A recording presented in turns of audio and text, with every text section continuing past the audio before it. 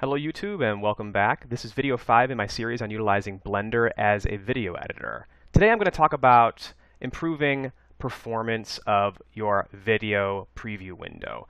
Now, on my computer I don't really have an issue with my previews because I'm only dealing with 720p video source. But if I was dealing with a higher resolution, or if I was on a laptop or a lower end system, I would actually have a problem playing back the video in the preview window when I scrub over or when I hit play.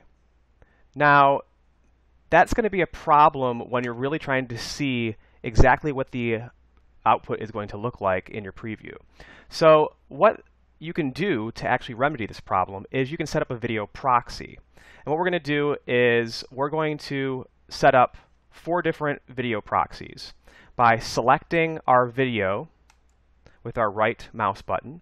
And on the right side in the properties window, you're going to see a option for Proxy Timecode. You want to put a check mark there. And there are 4 options: 25%, 50%, 75%, and 100%.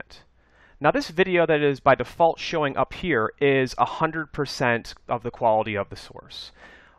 You can set up proxies that will generate a version that is 25% of the quality of the original source, 50%, 75%, and 100%, just by clicking each of these.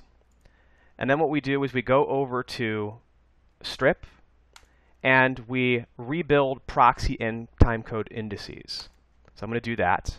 Now what it's doing right now is it's actually making 4 versions of the video so that I can actually bring up a lower quality version in the preview that is easier for my computer to render in real time. So let's give that a second. Okay. Now, what we're going to do is we're going to view each of those proxies, or the lower quality versions. We're going to select the actual proxies by going up to the preview window and clicking on this box here. And we're going to actually click on Properties under View.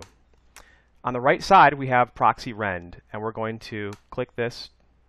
And you can select a proxy size of 25, 50, 75, or 100. And I'll put it to 25%, and you'll see the quality change. If you just look over there, you'll see that the quality should change. It went to a lower resolution.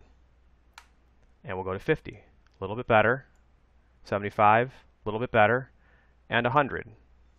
So if I set this to 25, it will still render the full resolution of this video when I output it. But when I'm actually doing the preview, it will use the lower quality video so that it doesn't bog down my hardware, my system. So it will run much better.